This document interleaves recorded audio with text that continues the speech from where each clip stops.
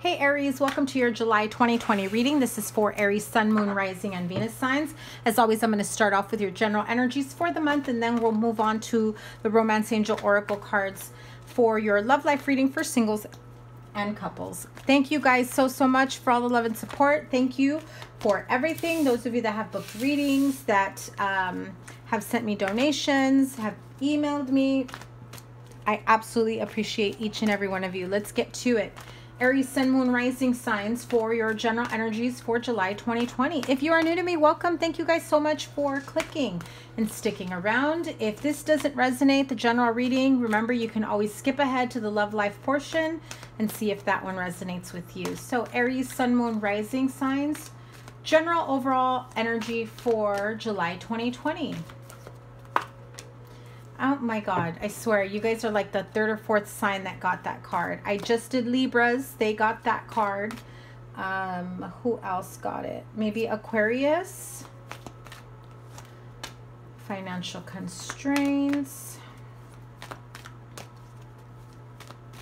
Some of you may be in this there's two storylines here, because I feel that some of you during this time, if you are going through some hardships, you are feeling a bit like you don't have enough money, enough resources, enough stability financially or within the home. Others of you, I feel that you're the one that's got their shit together, right? And you have someone that's close to you that, I don't want to say mooching off of you. For some of you, maybe that may be the case, but I feel like it's almost like they make you feel bad for having your shit together just because they don't have theirs. I mean, it's kind of lame, right? All tied up. Okay, this might be somebody that you may be involved with romantically or financially, like a business partnership, maybe going through, some of you may be going through like a divorce, a separation, something along those lines. But I also feel that some of you, maybe you have your money tied up in investments that you don't have access to at the moment. Or this is something that somebody is coming to you saying that and almost expecting you to help them out, right? Like they're waiting for their unemployment, they're waiting for their bonus, their, stimulus, they're waiting for like a retroactive check or something, an inheritance. They're expecting some form of money to come in. Yeah, and it's not getting to them fast enough, and they're fully expecting you to take care of them and support them.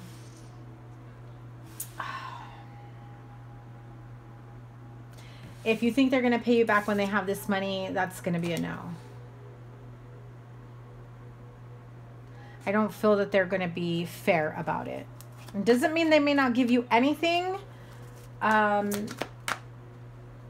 It just may be one of those, I'll pay you back when I get the money, and then maybe they don't get as much money as they think they're getting, and they have other expenses, and then it's like, I hope it's okay, I can only give you part of it.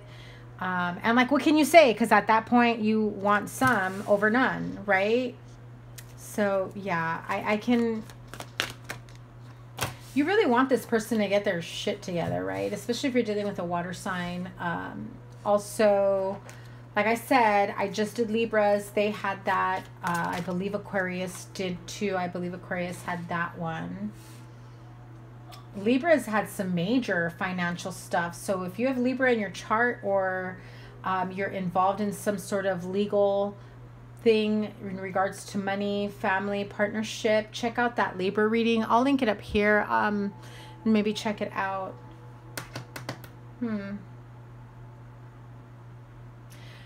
If you're the one that's financially backing someone, business or otherwise, you already know what you're getting yourself into here. They can be a bit flaky, wishy-washy, not very dependable. You know that, look at that. You know that if you give them some money, you may not get it all. They probably owe you and a lot of other people more money that they can possibly pay back. It's like they're constantly keeping themselves in this financial hold. they spend more than they make.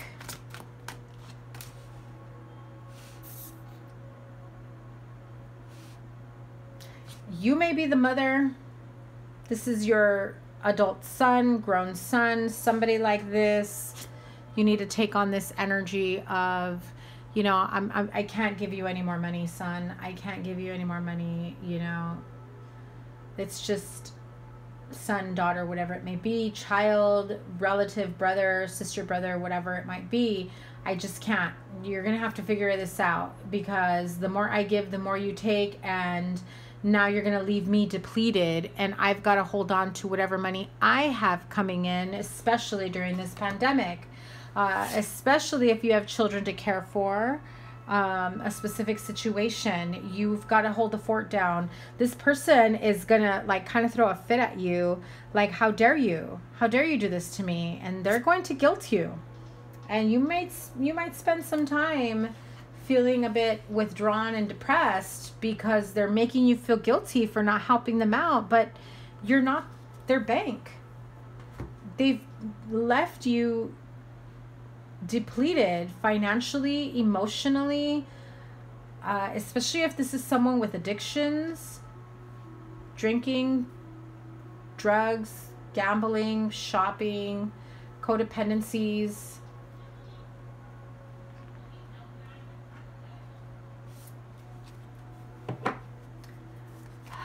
This feels like a very unstable, unsteady energy. You may have to bail someone out as well. Libra also got this one. But you also feel tied and bound to this situation. Like, no matter what, you're forever going to bail this person out of every financial trouble and struggle that they have. You may care about them, love them, whatever it may be. I mean, like, the bottom of the deck underneath is the bank. They see you as their own personal bank. And if you're not their mother or their baby mama, it may have been that they were treating their mother like this, and now you are the next one in line to inherit that problem. Or maybe it's like asking the mother-in-law for money, robbing Peter to pay Paul. They owe money to a lot of people. Yeah, see? Older woman, mother, mother-in-law, grandmother, whatever women in their life. This could be you or someone else, but I feel like the envy I see here is the need for balance and peace, and not having to worry about if you have enough money for you, because you decided to help someone out, and whether or not you should be worried about somebody else having enough money for themselves, because they're not your responsibility. And you know, even if they are your grown children or friend, family member that you feel responsible for, you're enabling this continuous cycle of financial constraints and debt. And you feel tied and bound to the situation. I mean, all tied up, 8 of Swords and the Prison card. Like, you're never going to get over it, or you're never going to get past it. There's a conversation that needs to take place, and there it is again, about the finances in the home, within a partnership, relationship, whether you're involved with this person romantically or not.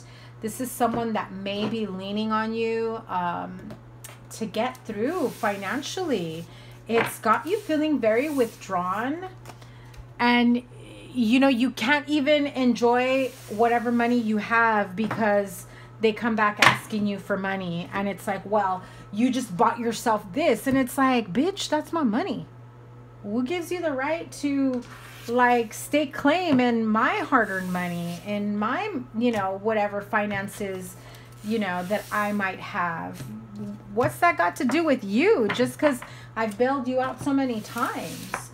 And it's unfortunate, but you keep feeding into that cycle. It's never going to end. So Aries, let's see what's up with your love life. Aries singles and Aries couples. Sun, Moon, Rising, and Venus sign, July 2020. Let go of control issues for the singles. May have one for the couples. Keep an open mind. Your soulmate may differ from your usual type and expectations. Okay. Singles, let go of control issues. Allow the situation to unfold naturally. So if you're dealing with someone that does have financial issues, whether they're your partner, business partner, love life partner, there's something here that weighs heavily on you. You know, wanting someone to get their shit together, you not wanting to bail them out anymore. You don't know that maybe they've asked other people for money. And so now it's kind of like, well, they haven't asked me for money for a while. So you automatically assume that they've got their shit together or that they're no longer in need of borrowing money. But like I said, this person has asked for money around too many people. So if this is someone that you have separated from, that you've let go of, this is someone from your past that probably still comes back in and asks you for money, for finances, for help with this. They don't know how to be self-sufficient, self-reliant, how to, you know, it's like they're always in need. But this is the type of energy that I feel that they may have grown up in, that they have been exposed to, that has become cyclical their whole life. So if they no longer have, you know, mother, father, parental figure that they can go to ask for money, or even if they do and that bank of parents is closed, you know, they're trying to get it together. They play the victim, you know, role, and you want to help them. But at this point, you got to help yourself, Aries. You can't, you know, as much as you might care and love somebody, at some point you got to cut the cord and let them figure out how to make their own money. Let them figure out how to be a grown-ass person that pays bills, that, you know, takes care of their finances without being consistently in debt, you know. And they'll guilt you. They'll make you feel bad, and it will make you feel bad. It's a toxic codependency relationship here. I feel like they see you like this Queen of Pentacles, or, you know, there's a Virgo, Capricorn, Taurus around that they may have gone to as well. Maybe they're bouncing back and forth between the two. But the Queen of Pentacles is someone who's nurturing, who's loving, who's caring, who's, you know, got their finances in order, who knows how to spend wisely and save their money. And they may see you, like I said, Bank of Aries. You got to be careful. What did I say? You got to be careful with people like that. Bank of Aries. They see you financially set, maybe wealthy, maybe just consistently having enough money to cover what you need to cover, not having to worry about, you know, your financial needs, your bills, your earthly matters. You know, you have no problem having money to go out with friends, to pay your bills, your rent, whatever it may be, and this person is still struggling regardless. And you're just like, when is this going to end? Even if you're single and you broke up with this person is still, you know, somewhat financially codependent with you.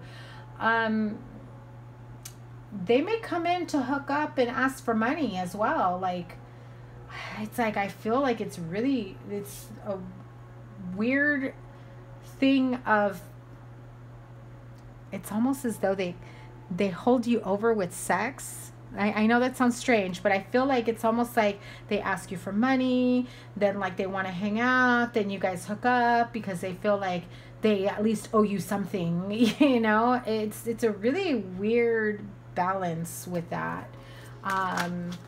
That's not normal, by the way. Queen of Cups. I believe she came out in the first part as well. So Pisces, Cancer, Scorpio, you may be dealing with. Aries, Leo, Sagittarius, Taurus, Virgo, Capricorn. I don't see swords here, so you may not be dealing with an air sign, but the beginning part did have similarities to the Libra reading, Libra and Aquarius. So yeah, you really just want to be able to live freely, to detach from someone that has been draining you emotionally, financially, You're trying to take back control of your own life, your own happiness, your own financial stability. But it's not going to do it as long as you have somebody that comes in that's financially draining you. This is a really, you know, I wasn't expecting anything like this, Aries. It's a little bit strange for, you know, for all the other readings I've had so far. I was just, I don't know, I was not expecting this. Let's see. Because we need a little truth here with the Rebel deck. Some tough love, cold hard truth. What do you need to know? No filter, please, for Aries singles in regards to maybe a codependent friend, ex. It keeps coming in back and forth. What does Aries singles need to know?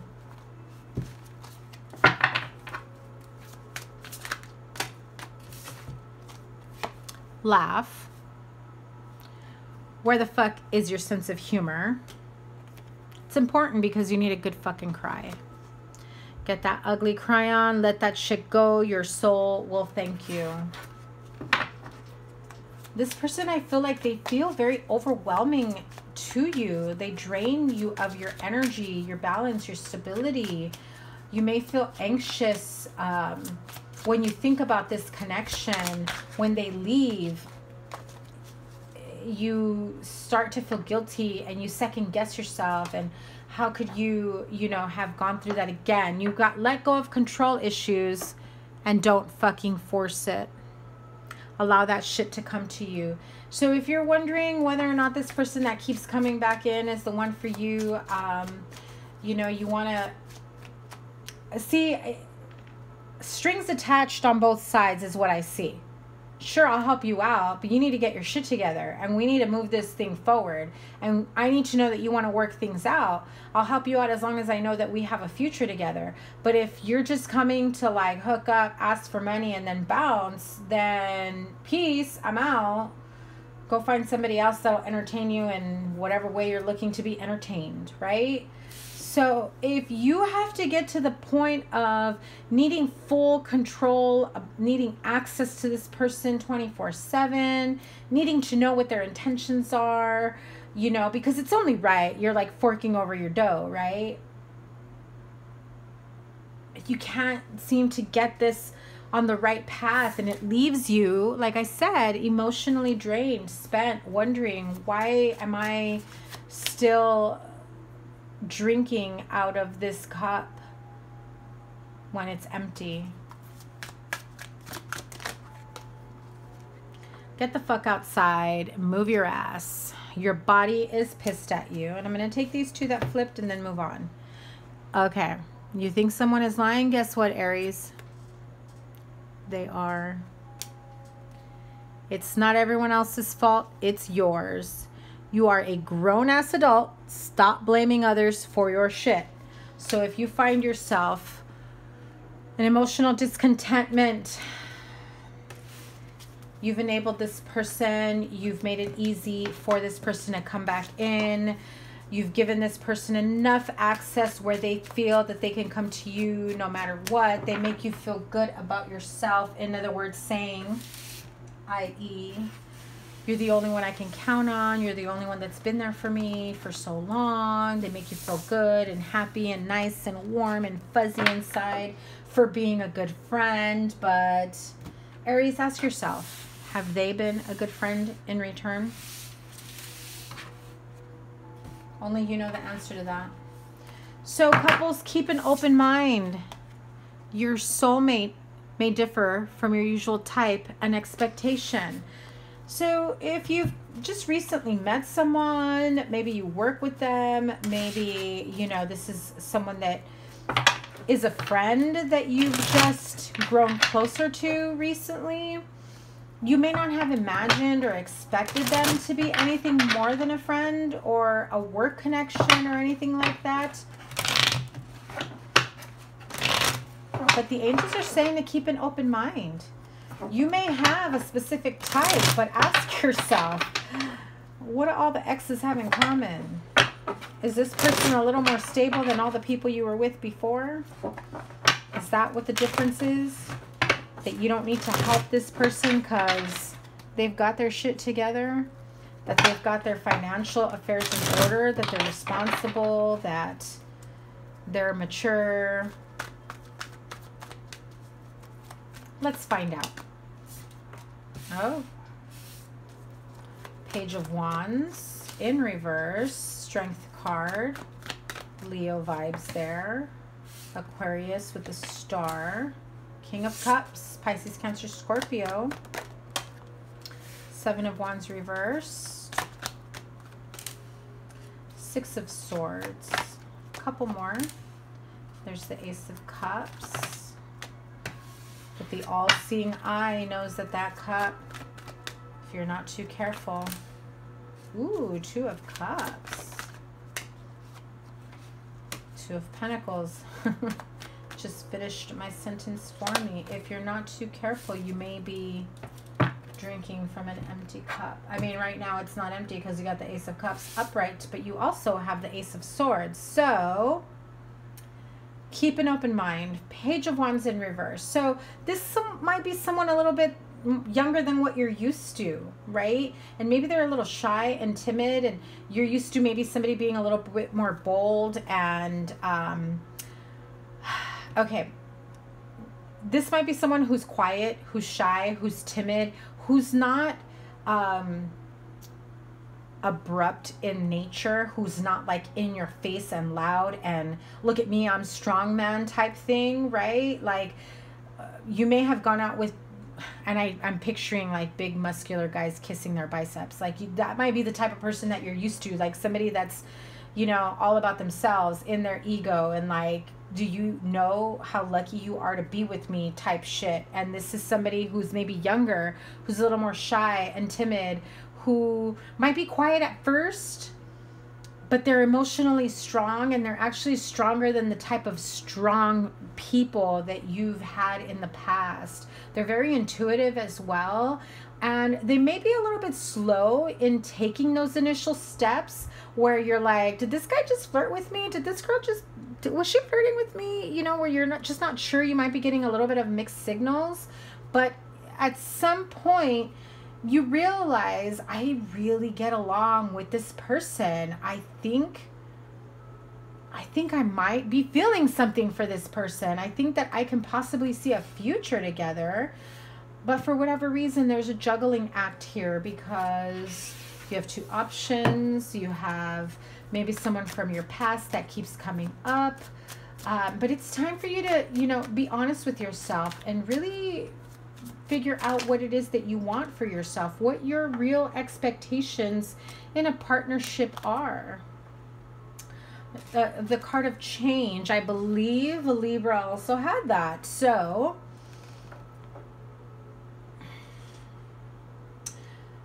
I suddenly felt a weight on my back. So you may already be in contemplation mode, Aries, about whether or not you should be leaving a specific situation, a home, a job, a home life, a career. I just said that twice, didn't I? What the heck? That's an emphasis. Your job might take you to another city, another town, and you're just like, I don't want to take this person from my past that I've been fucking with back and forth. I want to start fresh and start over somewhere else. Why am I so conflicted about this? Am I not worthy of real connection? You may be asking yourself that. I think you just want to keep moving forward and see where this new job, new home, new city takes you. But I see changing, moving to a different state, or you may just recently have moved to a different state. Travel, some of you may travel overseas, or may move towards like lakeside or by water.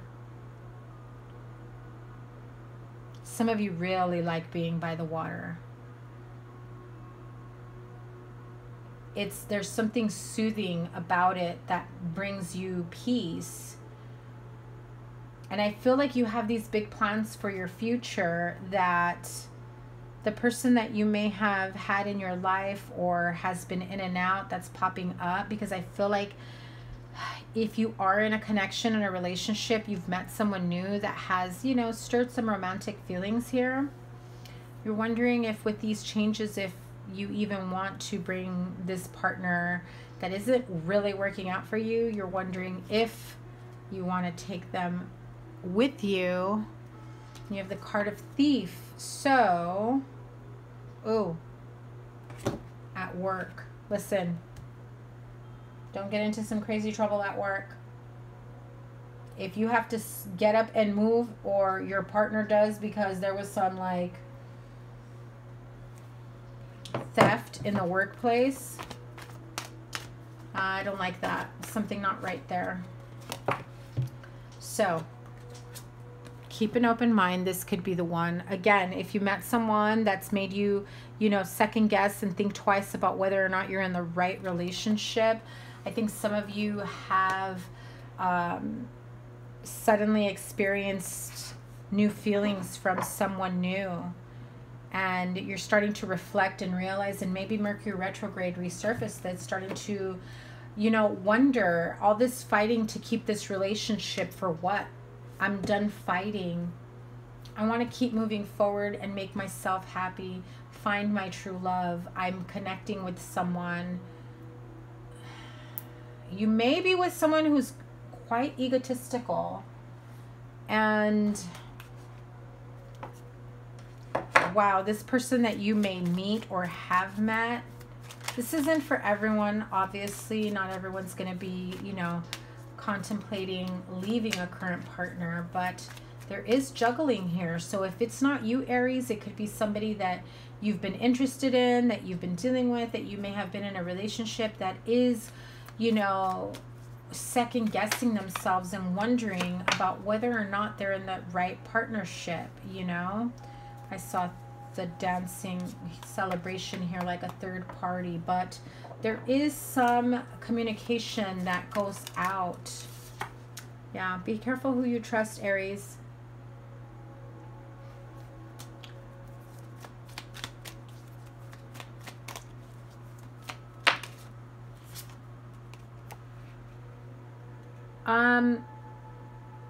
So if you're contemplating leaving somebody, they're going to pretend like they are just absolutely distraught. And yes, I said pretend. Or it may be you who has to pretend as though they're absolutely heartbroken for making this decision.